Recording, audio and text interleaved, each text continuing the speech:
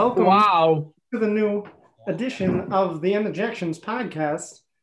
This episode is going to cover another hidden gem as we've been going through the undiscovered decade of the 1990s. That was my terrible Walken accent in honor of Christopher Walken, as you saw on Corey's shirt. Was in King of New York in September 1990. So that's what we're going to be covering today. You just reemerged as if you were coming from Rikers Island, in jail for 12 years. Actually, I don't know how long he was in there. Was that Rikers or Sing Sing? Supposed to be Rikers, apparently. They call it Sing Sing. Or no, Sing Sing's up the river, like closer to Albany. Well, he does say that he's been there for half his life, so. Yeah. Half his life, okay. Okay, so it was at least 12 years. Yeah, but I was thinking like 20, something like that. Yeah, I don't think they actually say a number. But they don't need to. He's in for a while. It's got to be short enough that all of his crime family remembers him. You know? Yeah. So pretty much this is a mafia movie, right? It's rival gangs throughout Manhattan. Maybe not like Italian Mafia as we know it, as another popular film that came out this month represented. But it's a gang movie, crime, cops and robbers. Crime drama. Yeah, so Christopher Walken is the head of his own outfit. They actually do a little switcheroo when he gets back from Rikers.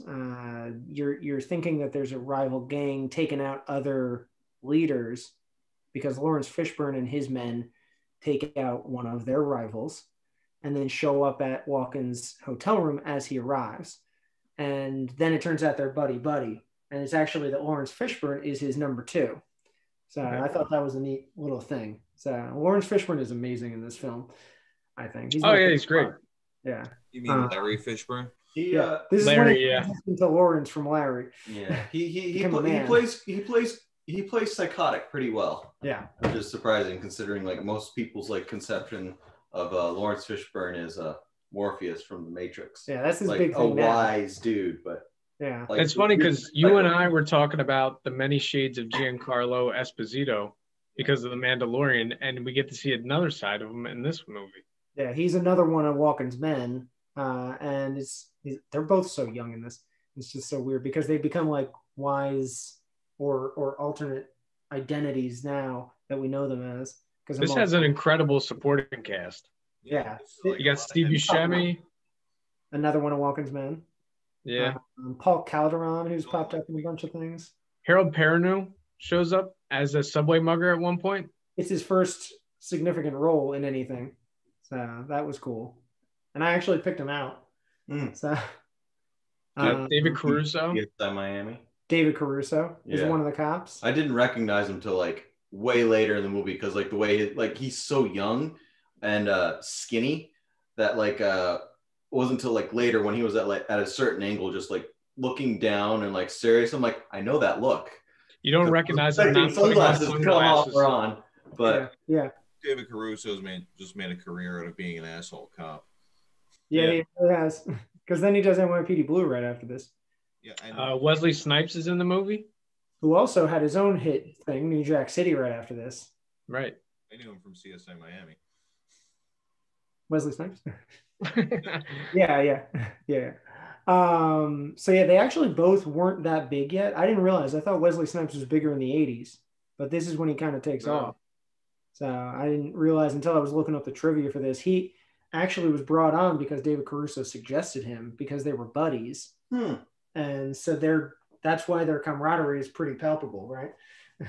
So right before this, he had done Mo Better Blues, which wasn't huge, but you know, it was like he's getting famous in 1990. Right. It's one of those things where he pops up in two movies back to back, you know? Yeah. So, who else was there? The women weren't big, but there was Teresa Randall. Yeah, Teresa Randall, who I haven't seen the Bad Boys movies, but I've seen Space Jam, so at least I've seen her in something else. Right. No, she's not the biggest part of that. That's not why I watched Space Jam. But she was good in this. She doesn't really say much, but she had some interesting facial expressions. So I kind of want to see her have a bigger role. So I gotta check out the Bad Boys movies. I'm pretty sure one of the guys that was in Fishburne's first scene with the with Steve Buscemi and all that. I'm pretty so like some guy standing against the wall with a beard was like the guy from Airplane. I swear it was the guy from Airplane. Robert Hayes? Pilot, yeah. I swear. I know who you're talking about. That was not Robert Hayes, but he kind of looks like him. You know what? I'm saying it was Robert Hayes. I've decided it's there. That's what he did right before Homeward Bound, The Incredible Journey. Yeah, and one of Frank's prostitutes was Julie Haggerty. Yeah, right. That'd be weird. Yeah. You know, it's funny. This movie is like pretty renowned for a lot of memes. Like you see this movie pop up in a lot of memes. Is it really? Yeah, and you can see there's a couple moments in the movie that, you know, there's some Walkenisms that are pretty popular. Like him doing the swing dance when Lawrence Fishburne comes out. Yeah. And him trying on the glove. Oh, yeah. That one I did know. Isn't that how he got the Fat Boy Slim video? Yeah. They kind of got much. Yeah, I bet.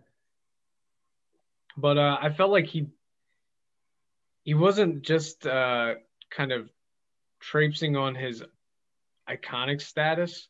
I felt like he brought like kind of an enigma and a melancholy to the character, especially in the first scene when he's coming out of jail and she's like, "Do you want to stop?" And he's like, "No." He's looking around his old neighborhood, just kind of like navel gazing. It was kind of a cool entrance because you were saying it doesn't talk for like 15 minutes, I think. Yeah. His first major line is 15 minutes in.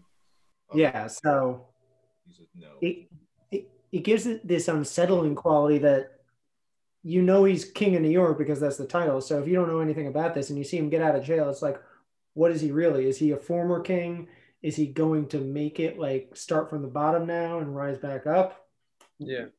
But he kind of was anyway. So he's reclaiming his throne. Oh, kind of a postmodern Robin Hood. That's beforehand. Yeah. Just a random nerd thought. Like, since he's king of New York, you know, that means he's an integral character in the popular anime known as Bleach. Is that Cone? King of New York. Oh, yeah. I never thought of that. If anybody... Yeah, we watched Bleach a little bit. I don't think these guys well, back in the day. Yeah, I haven't watched in a while. But I think this movie is Abel Ferrara's take on Robin Hood. That's interesting, yeah. Yeah. I could see that. A gangster Robin Yeah, Hood. because then yeah. Lawrence Fishburne is definitely like, what's his name, Baloo in the animated one. Oh, Little John? Yeah, Little John, thank you. Sad that that's what I went to. But you got all the other guys. You got the Robin I don't remember the characters in Robin Hood right now. I'm blanking. It's fine. But the Plaza Hotel is like his Sherwood Forest. Right. When he meets those guys in the subway, when he's having sex on the subway for some reason. Right. Sure. He offers them jobs, like he's trying to get them to be part of his merry band of thieves. Mm-hmm. You got your Sheriff of Nottingham, who we just saw in Quick Change as the mafioso that Bill Murray tells off, which I didn't realize. We spent the whole movie like, why have we seen him? Yeah, he was like, he's familiar. We'll figure it out later. Maybe he was in another gangster film we saw. Yeah, so that's Victor Argo. Yeah.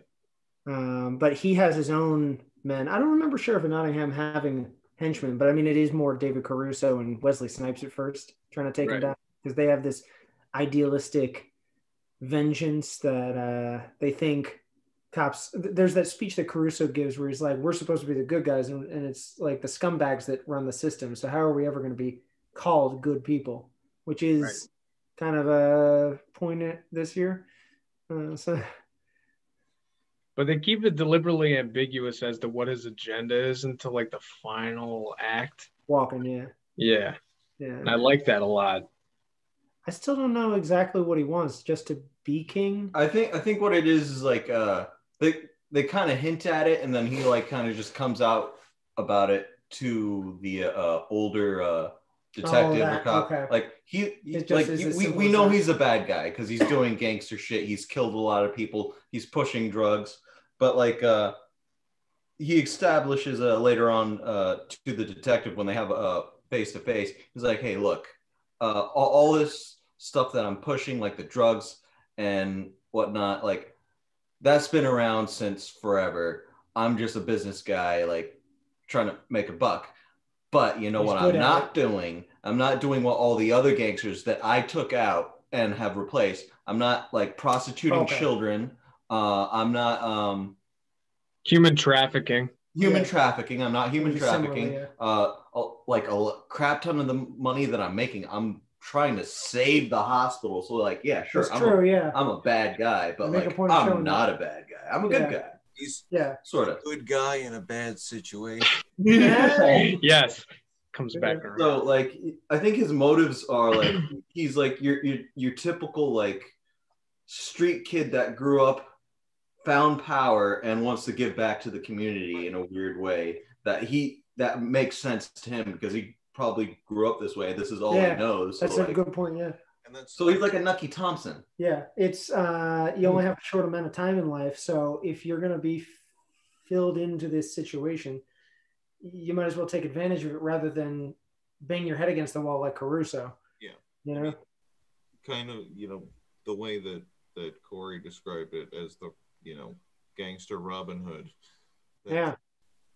A good way of looking at it. Because I do like the premise.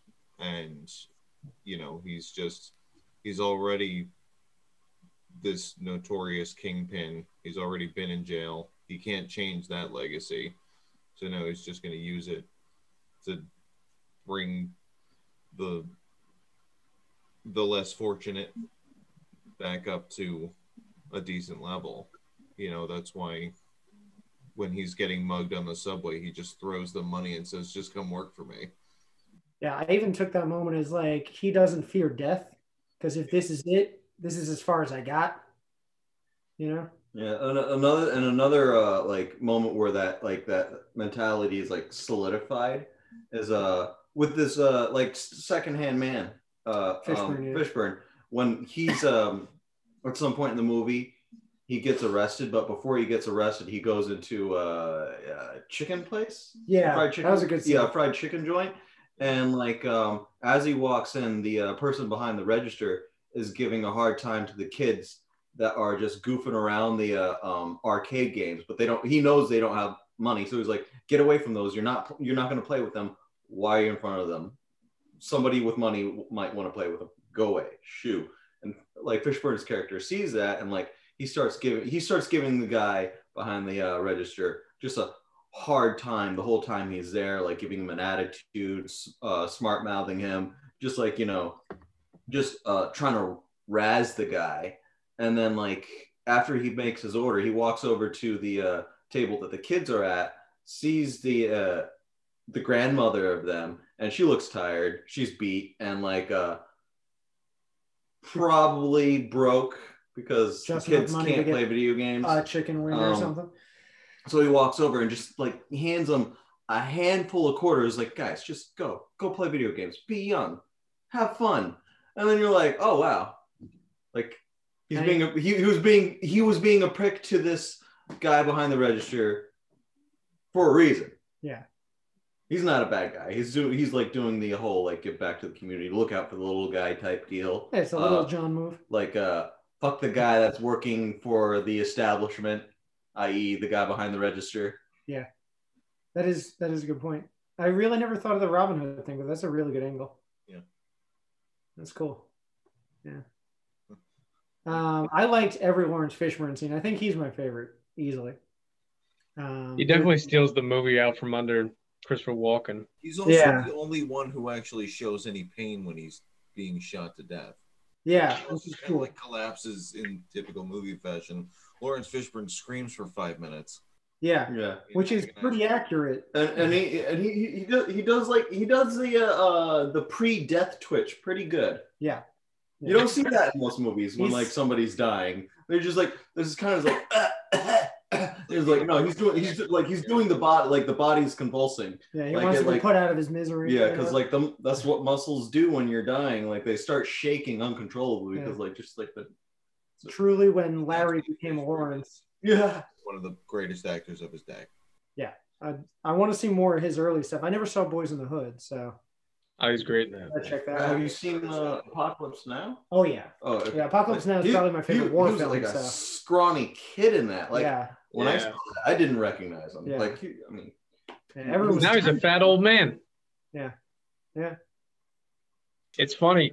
In terms of Frank White's moral compass, you would think more gangster rappers would try to idolize him over Scarface because, like Jimmy was saying, he has more of a magnanimous agenda, more so than Scarface did. Yeah.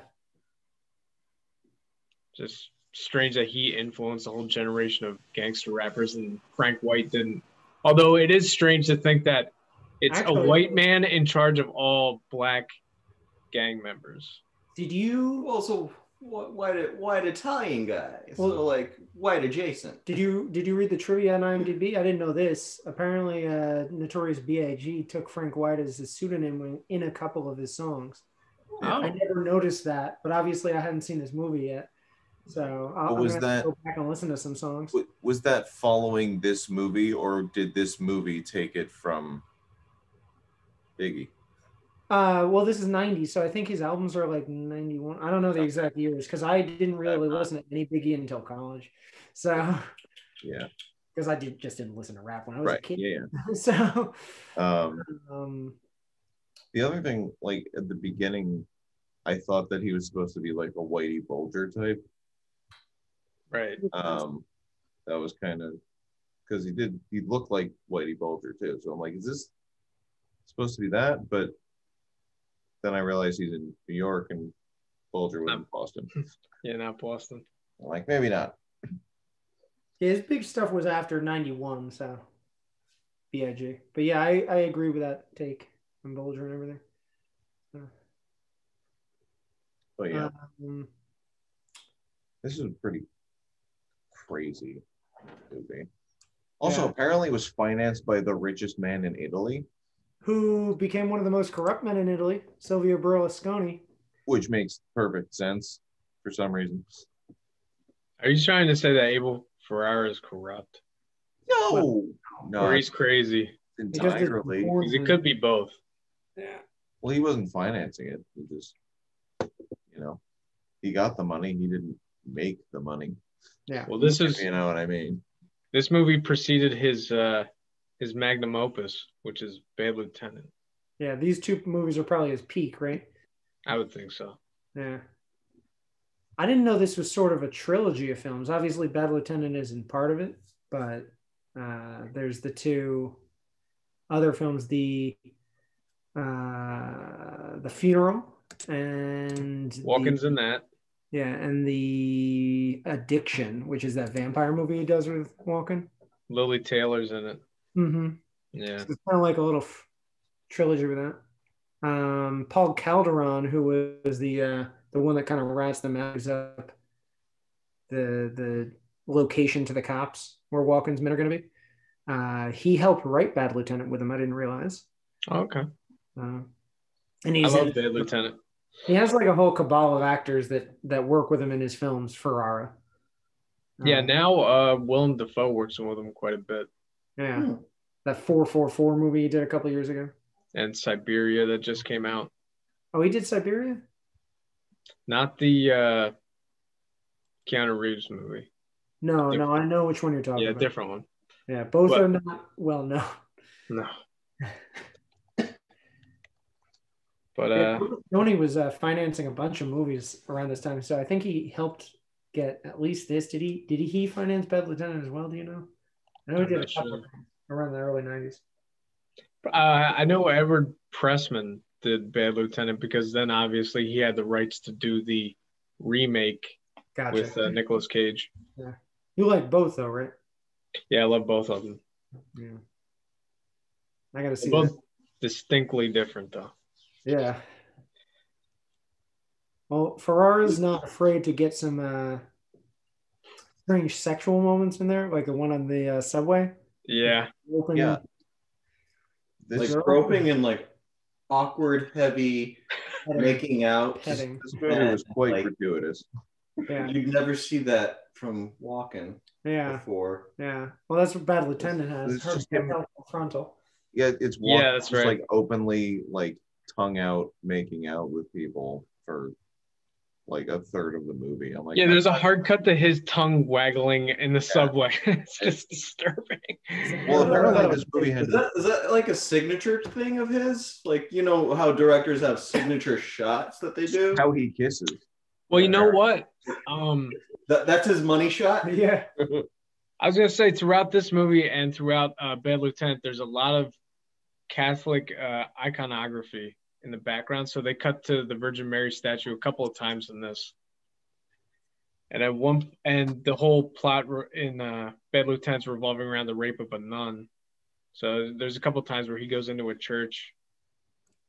So I think that's like a running theme throughout of all of Abel Ferrara's movies. Like expiation of past sins too, which is what I guess Frank White's trying to do. Mm-hmm. That rape is actually why his longtime writer didn't help him with Bad Lieutenant, why Calderon came in. Because Nicholas St. John wrote pretty much every film he's done in his first half of his career, except for Bad Lieutenant, which is his biggest. I was going to say the other really well-known Abel Ferrara movie that is kind of similar is Miss 45. Right. And at one point she goes to a costume party dressed as a nun. Yeah. But apparently Nicholas St. John has heavy Catholic leanings, so he didn't want to be a part of what happens in Bad Lieutenant. Apparently. So fair. If you look at Miss 45, he's fine with that. He helped her. Right. So, and he writes this stuff. So yeah. Yeah, that woman that he is groping in the subway, this is probably her biggest thing. She shows up in another film of Ferrara's, but doesn't really do much else. It's Janet Julian, who really never goes on to do anything else. She left in '95 because she had some left Hollywood because she had some kids and then went to take care of them, became a teacher. Mm-hmm. So to any of her former students, if they want to check this out, just saying. It might not be her. That might be a body double when they cut to the breast. True. That was weird. Yeah. I mean, well, apparently this movie also had to be cut down significantly to avoid an X rating. Because it doesn't seem that violent. So is there an extended well, no, I mean, version with all the nudity, the fucks and the the blatant drug use and licking cocaine off each other's bodies. I'm like, this is clearly like almost an definitely are. Well, certainly an Abel Ferrara movie. Yeah. And gratuitous everything. Right. If we can't come up with any decent dialogue, we'll just shoot everybody. And I take it Jeff's not a fan of this movie. I am not. I mean, I like the concept. I like the premise as far as like, this underworld Robin Hood, but it's almost a parody of itself with all this, just like, it's constant machine guns, constant motherfuckers, constant like just throwing cocaine in each other's faces. I'm like, it feels like all of the bad crime movies that all of my classmates made in college. Yeah, this time this was all their inspiration for that. And I'm like, it had a really good story that I feel like could have been a lot more emotionally impactful if they didn't just like blow everybody away when they couldn't think of something to say. I think that was his point. I think that's what he wanted. Right. So. But I'm like, but I feel like if there was that kind of message, it was lost because it was just gratuitous nonsense. I don't know. I get that. Did you watch this with Jen? I did, but her commentary did not really change what my opinion was already. No, I'm sure. I just think watching this with significant others, they might not love this as much. She was reading a book while it was happening. Not to label it or anything, but it's kind of a guy movie because it's gratuitous sex and violence and drugs and everything. It's not like women are more sensitive, but I know that at least my girlfriend would probably not like this. So yeah, no, she was reading a book while it was happening. Yeah. Yeah. but that's why I'm like, then it got me thinking about like all of the movies that came out that were like this. I'm like, this was a thing. And I am so glad I was not of age to see this onslaught of just like shitty gang movies. Yeah. Well, after this, you get stuff like Pulp Fiction and True Romance, which refined the genre into something that all the film bros that come up at our age wanted to replicate. Right. So everyone cites that, but it was already happening 4 years earlier. Right. Right. It's like Walken says, you know, this was already happening before I came along. Yeah. Yeah. Yeah. Yeah. So it kind of came full circle. But I don't Yeah, I know. wonder if Ferrara pushed the envelope just because he could, or because I don't know if Because he was trying to financed by the become- richest, most corrupt man in Italy. Yeah. He could do whatever he wanted. He was a Yeah. made man, almost. Absolute power corrupts. Yeah. So obviously, I like the movie a lot. I don't know how you guys feel, Tristan and Jimmy. Oh, I liked it. It was very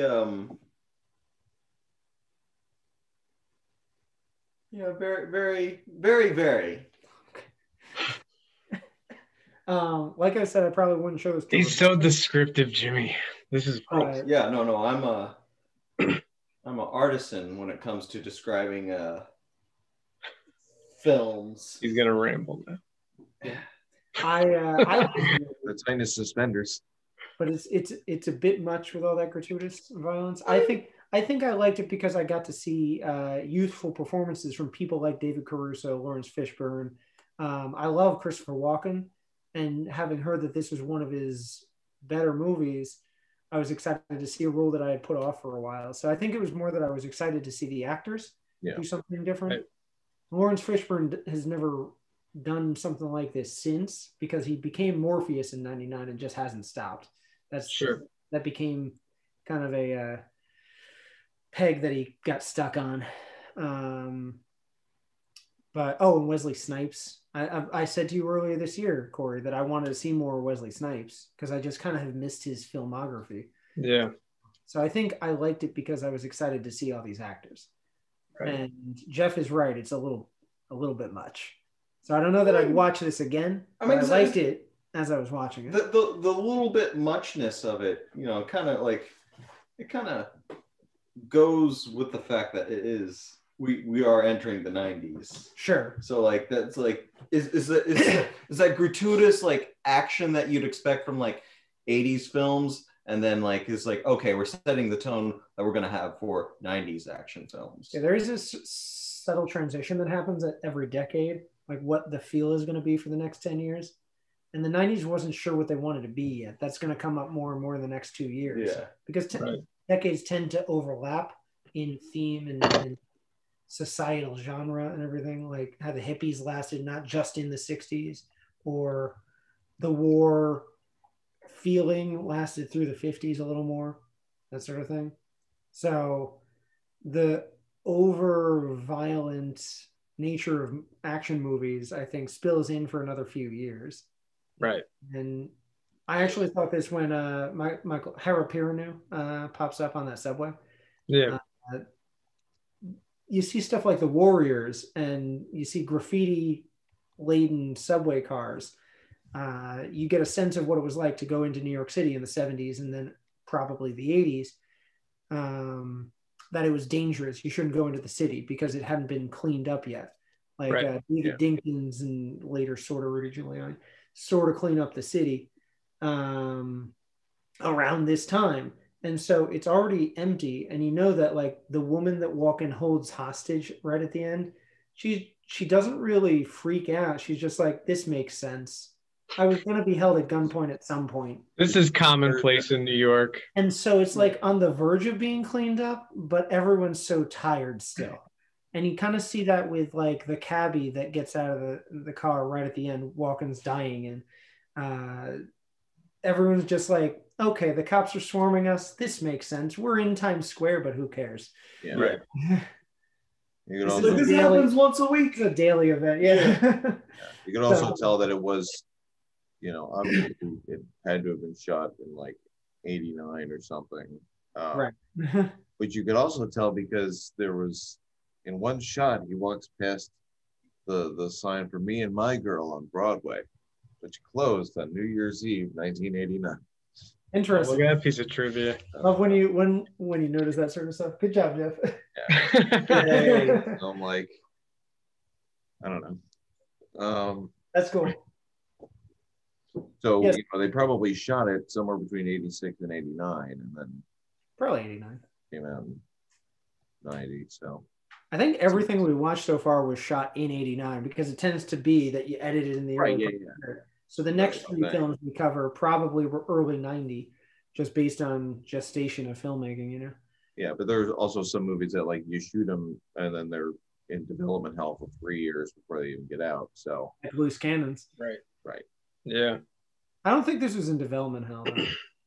I think this was just 89, but I don't know. It's a fun little thing. so yeah, Also, I that's like the Nosferatu angle too, because I had that in there, and I'm like, oh, it's just, you know, drawing the parallel between Christopher Walken's character and Christopher Walken himself, maybe, and Nosferatu. well, that's like Max Schreck in Batman Returns. Right.